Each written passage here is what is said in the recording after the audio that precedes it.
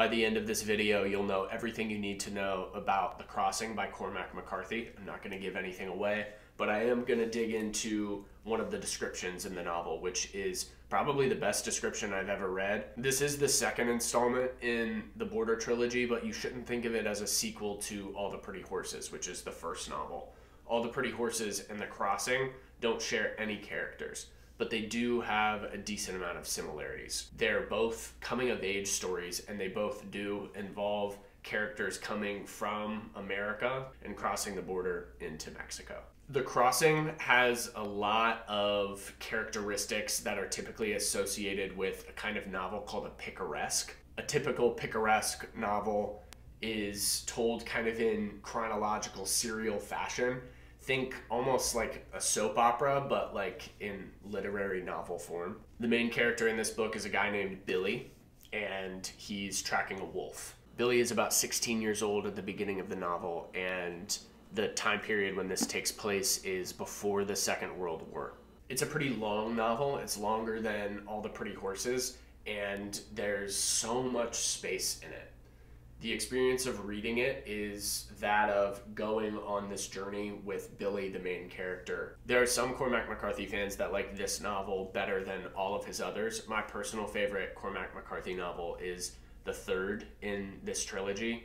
So there's All the Pretty Horses, The Crossing, and then, without giving anything away, there are characters from each of those first two novels that are in the third one, and that's part of what ties the stories together and makes them a trilogy instead of just a series of westerns that are set in roughly the same place. I'd like to read you a paragraph that I still think about casually in the middle of the day, unprompted sometimes. I did a masterclass in college with Lydia Davis, who's an incredible writer in her own right. And out of anything she could have possibly picked, she picked this paragraph for us to take a really close look at as a group. Here it goes. It's on page 17 of the novel, and all the context you really need is that there are some characters entering a new space. So this is kind of a description of that new space they're entering.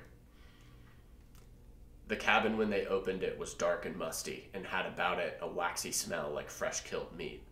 Their father stood in the door a moment and then entered. In the front room was an old sofa, a bed, a desk.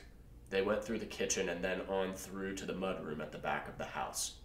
There in the dusty light from the one small window, on shelves of rough-sawed pine, stood a collection of fruit jars and bottles with ground glass stoppers, and old apothecary jars, all bearing antique octagon labels edged in red, upon which, in Eccles' neat script, were listed contents and dates.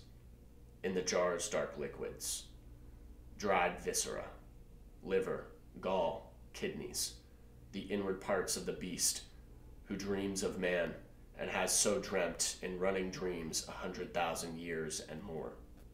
Dreams of that malignant lesser god, come pale and naked and alien to slaughter all his clan and kin and rout them from their house. A god insatiable, whom no seeding could appease, nor any measure of blood. The jars stood webbed in dust, and the light among them, made of the little room with its chemic glass, a strange basilica dedicated to a practice as soon to be extinct among the trades of men as the beast to whom it owed its being. Their father took down one of the jars and turned it in his hand and set it back again precisely in its round track of dust.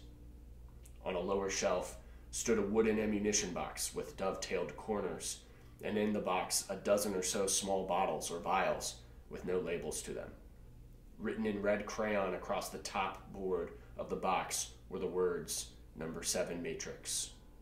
Their father held one of the vials to the light and shook it and twisted out the cork and passed the open bottle under his nose. "Good God," he whispered. "Let me smell it," Boyd said. "No," said his father. He put the vial in his pocket. And so the scene goes on. The amount of sensory input that's packed into that one paragraph, and then that wild aside that it goes on in the middle, is just what I would point to as, like, if you're going to describe a scene, this is the way to do it. Just think about the sense of smell at the end and all of the things you can feel in that paragraph. The the crayon, the dust setting the jar back down perfectly where it had been sitting among the dust. That's just a taste of what you can expect in The Crossing. As always with a Cormac McCarthy novel, there's going to be a good bit of violence. The dialogue will be excellent. You'll think about things in a new way. This novel is definitely influenced by Herman Melville, who wrote Moby Dick.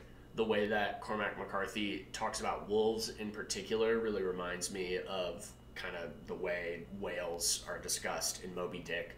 I know at one point Cormac McCarthy was really trying to figure out a way to get closer to the perspective of the wolf that is featured really prominently towards the beginning of the story. And the other novel that definitely Cormac McCarthy studied pretty closely prior to writing this one is Pedro Páramo by Juan Rulfo, which is a really famous Mexican novel. Pedro Páramo is pretty ethereal and ghostly. I don't want to discuss that novel in too great of depth, but there's kind of an ambling quality to it, even though it's a shorter work that mirrors kind of how the story progresses in The Crossing. You definitely don't need to read All the Pretty Horses before you read The Crossing, so if you're deciding between the two, like if The Crossing seems more interesting to you than All the Pretty Horses, you can read it first. There's an incredible payoff to reading All the Pretty Horses and The Crossing and then reading Cities of the Plain, which is the third book in the trilogy. And I definitely would not read Cities of the Plain before you read The Crossing or All the Pretty Horses. Just even knowing like who's in Cities of the Plain will immediately spoil a lot of things that happened in the first two novels in the trilogy. Let me know what you think of this novel if you've already read it. I love discussing it, even in like a comments section. As you know, if you've been following along with the content on this channel, Cormac McCarthy is one of my favorite writers. He lived a good long life and he left us with a lot of great material. If you've made it this far in the video, thank you. If you haven't already subscribed, definitely consider doing so. I'll be making book-related content on this channel indefinitely. If you like Cormac McCarthy, I'm sure I'll be making more videos about him and his novels at some point in the future. He's one of my favorite writers, and so it's only going to be natural that I want to talk about him.